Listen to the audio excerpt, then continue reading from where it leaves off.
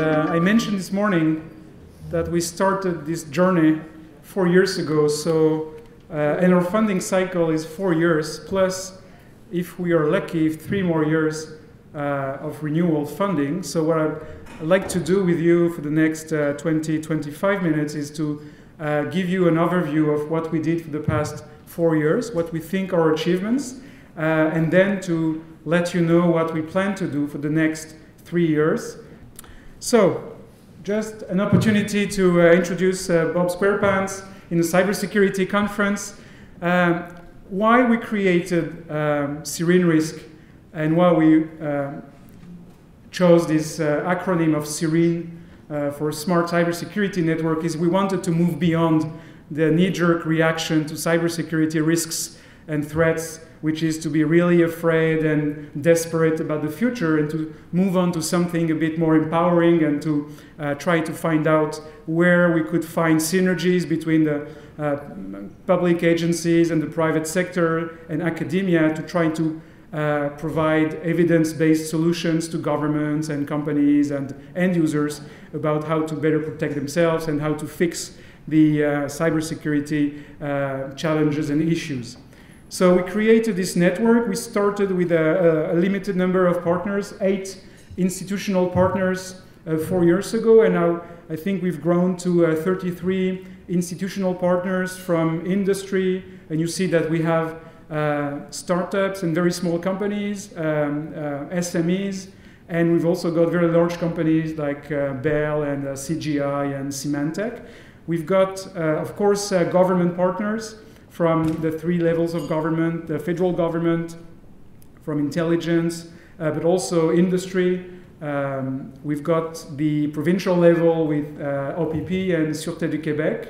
And we've also got now more and more municipal government partners as big cities like Montreal, Toronto, and Vancouver are moving to a smart cities model. Then they realize that cybersecurity is not a national security problem anymore, it's also an urban security problem.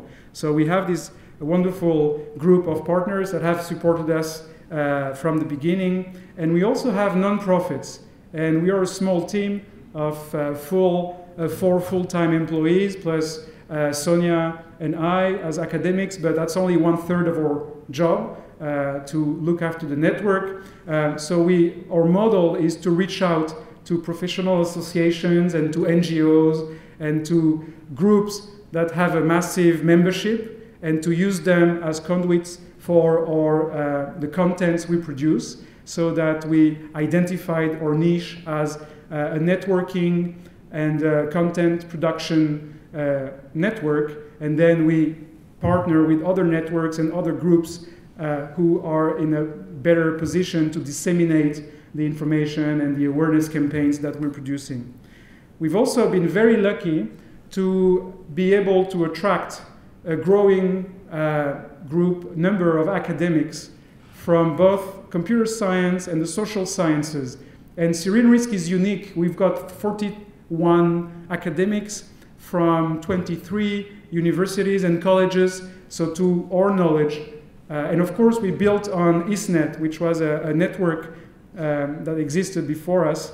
But to our knowledge, that's unique to have such a large group of academics from both the technical side and the behavioral side, because cybersecurity is not only a technical problem, it's also a social and the policy and the behavioral problem. And we really need to engage the sociologists and the criminologists, the lawyers, the political scientists. I'm very glad we have a couple of posters from political science students today to understand the problem at different scales and how we can address this problem by using these complementary forms of expertise.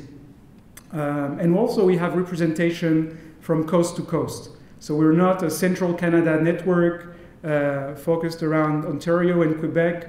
We also have partners in universities, in the Maritimes, and out to BC as well, so to British Columbia as well. So we really have a nice representation of a very powerful group of academics doing cutting-edge research in cybersecurity. Of course, we have a wonderful group of full-time employees, and I'd like because he's attended every single workshop from the beginning, and we rarely mention him, but I like Jim to stand up, please. He's the chair of our board.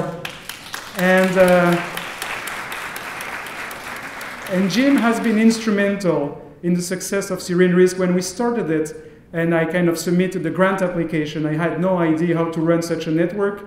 And from the beginning, he was very helpful and very generous of his advice. And I think we wouldn't be such a successful network if it wasn't for him. So I'd really like to thank him for that. And of course, we have a wonderful team of Shirley McKee and Michael Joyce and Charles Gaudreau and Cecilia, she's in the front, and Shannon in the back somewhere. So we have this wonderful team of very dedicated and passionate people, and I'm not mentioning all the students by name, but all the students are also very instrumental in our success at every event and every single activity that we are undertaking. That's not a good presentation, so I'll skip that one, but well, actually not, it's a funny one. The way that people have been doing knowledge mobilization, because that's what we're about, to let end users and government and corporations use the knowledge produced in academia.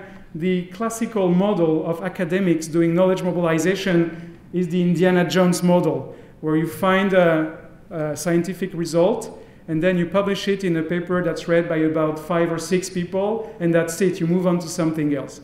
And the way we wanted to do it is a bit more dynamic and a bit more exciting for end users, and to kind of really engage with end users and to make sure that they get the content in a format that's a bit more attractive and it's a bit more palatable for them.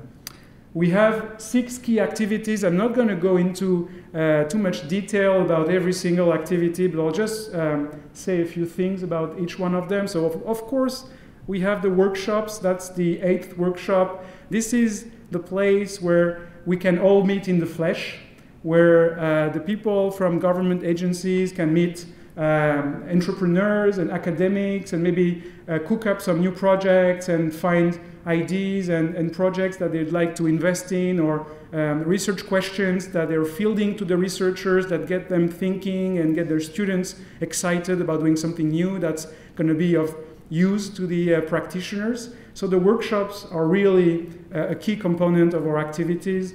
We also have Connect, which is our online knowledge sharing platform, which used to be on a closed platform, so only the members of full-fledged members of the network had access to it. It was limited to 300 users, and now since a few months ago, since early August, we're transitioning to an open access platform. It's going to be by invitation, but if you attend the workshop, then give us your business card and we'll enroll you. And this open platform will be leveraging the social media tools of LinkedIn and Twitter and YouTube to really get the message across at a much larger scale. So we're not going to be limited anymore to 300 users. We'd like to go to 3,000, maybe 30,000 users all across Canada to really get the conversation going and to scale. So the presentations, if you can't come to the workshop, well, you'll find them on Connect. The interesting papers from our researchers, if you don't have access to the paywalls behind which some of the scientific journals hide the papers that you have to pay like $35 per paper to have access to if you're not working in a university, well, we'll give you a way to access the summaries of those papers and ways to contact the researchers so that you can access those papers. So the Connect platform is it's an extension of the workshop. It's an online knowledge sharing platform. We also have the cybersecurity digests, and we're going to be promoting them more and more. They are one-page summaries of the most recent research papers that have been published in cybersecurity that are immediately applicable by practitioners and policymakers. So usually it takes about between 5 and 10 years for a research paper to find its audience outside of academia. We are looking to decrease that amount of time, and we are putting out every trimester a digest of about 10 summaries of very recent research papers that are summarized in common terms that can really give you an idea what is useful in that paper for someone who's in the front line of cybersecurity, and what kind of evidence it gives you that will allow you to make informed decisions, not on kind of hype or myth, but on scientific evidence. We also have the professional development activities. We've run about 13 or 14 of those professional development activities for students, HQPs, in academic lingo, and early career professionals. We've probably interacted with 300 students, and one of our success stories is Masara. I don't know if Masara is in the room today. No? Well, she's a former criminology student, and now she's participating to the Geek Week event at CSIRC. So she's a criminology student, and she got in touch with Pascal Fortin from GoSecure at one of our early events, and then she told him she wanted to really learn about how to code. So she went with a MyTax internship grant for 3 months at GoSecure, and ported her social science skills and learned how to code, and worked with the malware researchers at GoSecure. And her work was of such significance that she was awarded a Young Innovator Award by MyTax, and she received the prize from the hands of Minister Kirsty Duncan. So this is the kind of mix we'd like to create, matchmaking between, let's say social science students, a cybersecurity company doing research that has applications for the whole of the Canadian cybersecurity community. It could work the other way around. A technical student going into a government agency and doing some fantastic work, automating certain processes that will facilitate the work of that agency. So we're really trying to enhance also that kind of opportunities for students and employers to meet the workforce of tomorrow. The brokerage activities, we organize events. We don't always have we don't only have the workshops in Ottawa. We also organize luncheons in other cybersecurity hubs in Canada. We went to Victoria, Vancouver, Kingston, Ottawa, Toronto, Montreal, Fredericton, and other places. So we try to engage with local communities, and you'll see that that's something we want to do a bit more of. And finally, the public awareness campaign. We launched a program which we're very proud of, and Sonia, we always use your picture. It's called cybersec101.ca. It's a C and not an X, but we register the X anyway, which is a public awareness campaign that's being delivered. So that's an example of how we do this kind of joint partnerships to deliver at scale. So we produce the content of 10 training modules in cybersecurity, and we're not delivering it. We're working with public libraries all across the country to deliver this cybersecurity training. And half of the Canadian population visits a public library every year. So, and librarians are very curious people, very technology friendly. They know that technology is their future instead of their demise. So they really want also to facilitate this type of teaching. And they've been very helpful, and potentially we've been working with 20 library networks all across the country with the potential to reach about 4 million users to receive this kind of training. And you can also visit the website and follow the training by yourself. And now SMEs and companies are coming to us and saying, well, can we use your content to train our employees? So Reitman's, a retail company, is using it. Other groups, insurance brokers are using it more and more. So we're looking to expand that offering as well. And if you have a company that you think might be interested, come and talk to us. We're very open about that. That's a commentary from one of our, probably one of the two foremost knowledge mobilization experts in Canada, reflecting on how interesting he thinks this cyber awareness campaign is, and the way it's being delivered, how it's producing scalable outcomes and impact. So in terms of the spread of our activities, the pins represent all the places where we've been able to deliver a SERENE-RISC activity, whether it's been workshops, whether it's been working with a local library, organizing a partnership event, organizing a student professional development event, and you'll see that we really try to, with a small team of 4 people, to have a national presence and to make sure that we try to be represented in every single province. And we even are very proud to have one library in Iqaluit that, in Nunavut, that's working with us. So we're trying to cover really, as broadly as we can, but of course, with the limited resources that we've got. In terms of measuring outcomes, we define ourselves as a network of networks. So we try to map from the very beginning the connections, the linkages that we managed to establish, and I'm afraid we don't see the lines very well, so you'll have to trust me. So that's what the network looked at the beginning. That's what it's looking like in year 2, and that's year 3. And you see as the years go on, that we have more and more actors connected across different silos, and we're really able to enhance the linkages and the partnerships between different types of institutions. Yes, there are many opportunities for the private sector to attend many cybersecurity conferences. There are probably one a day these days in Canada, the same for government, the same for academia. But we think that we're unique in the sense that we allow people from very different groups and worlds to meet and exchange and to kind of create new synergies and new opportunities. So we try to measure as best as we can, and so from 24 members and 64 linkages, we ramped up to 73 members and almost 260 ties, and just the workshops have created, we think, with a certain level of reliability, more than 3,000 connections that didn't exist before.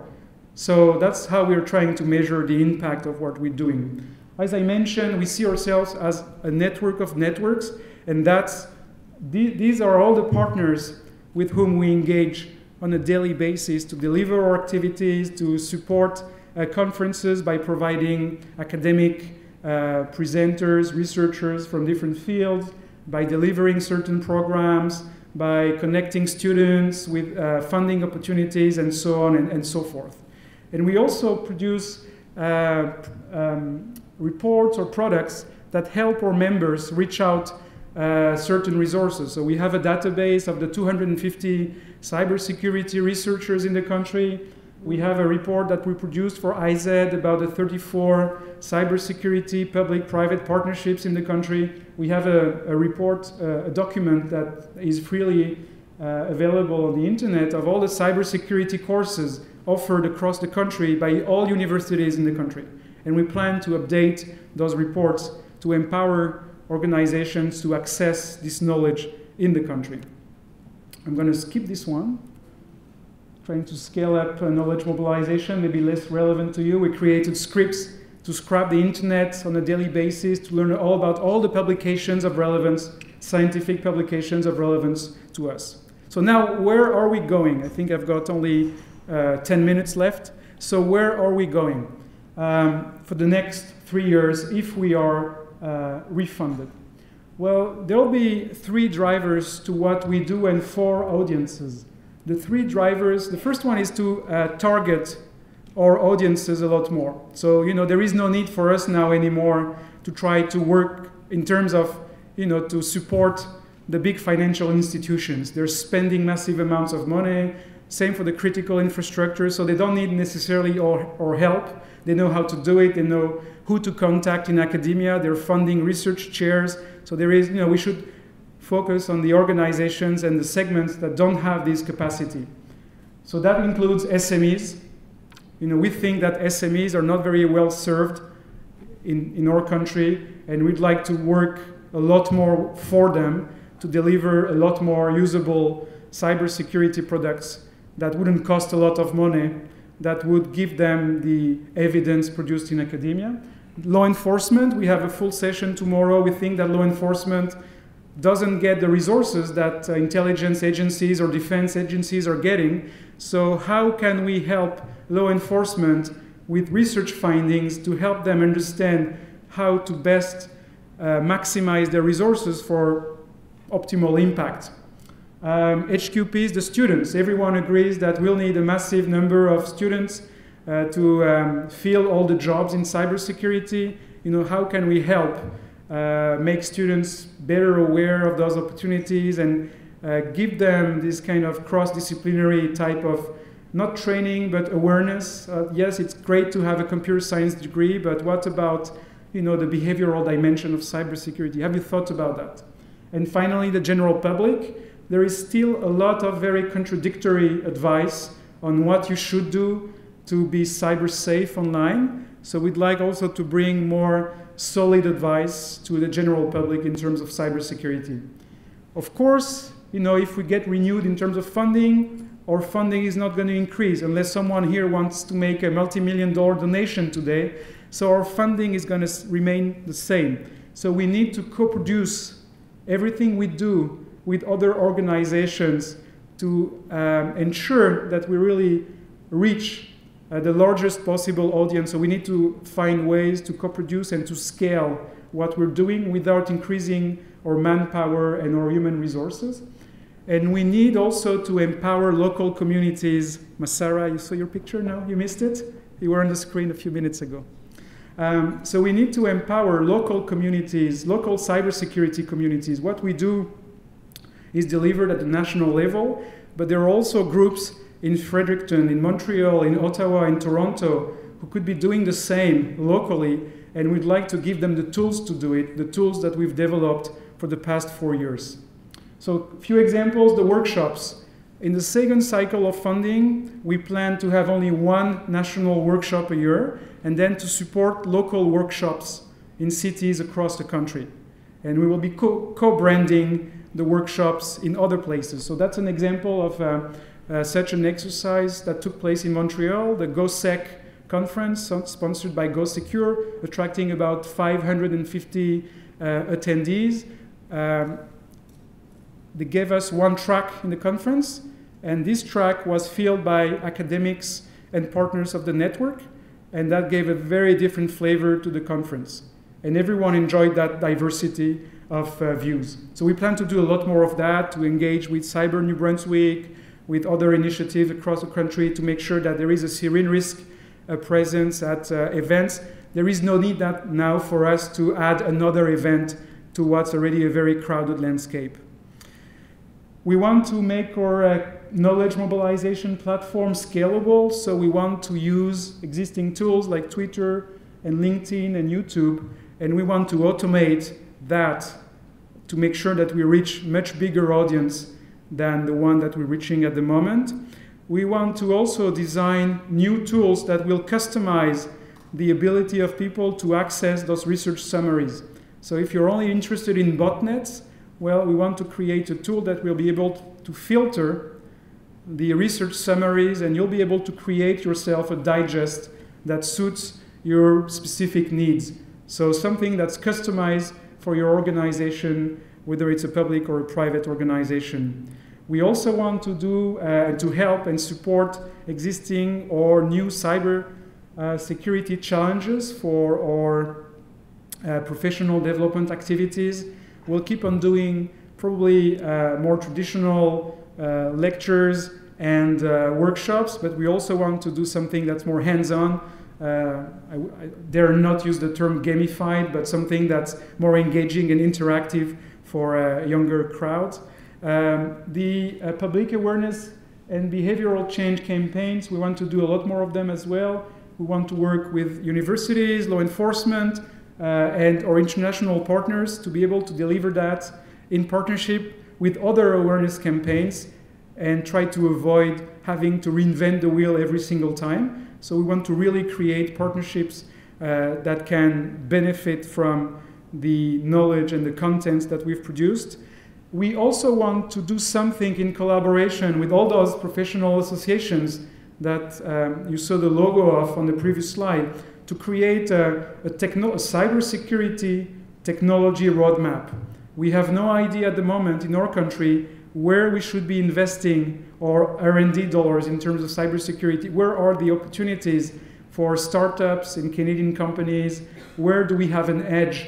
on the global stage that we could be really exploiting. So we'd like to organize a number of events where we would be able to get feedback and actually to get industry and government to inform and to kind of chart this cybersecurity roadmap.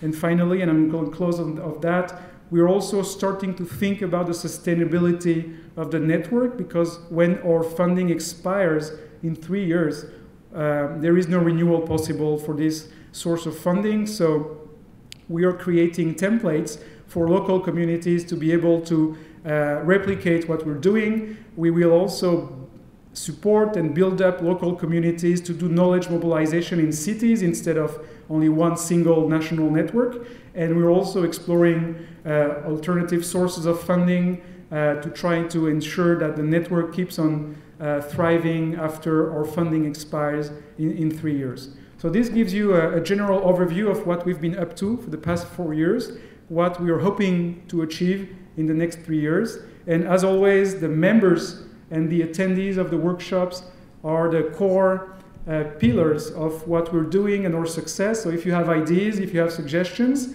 if you have criticisms that would help us improve our products, please make sure you come and see us or you reach us through email or by phone to let us know, because that's our community, our network that's together through collective action is going to be able to kind of address this global challenge. So thank you very much for your attention and your support and your energy. Thank you.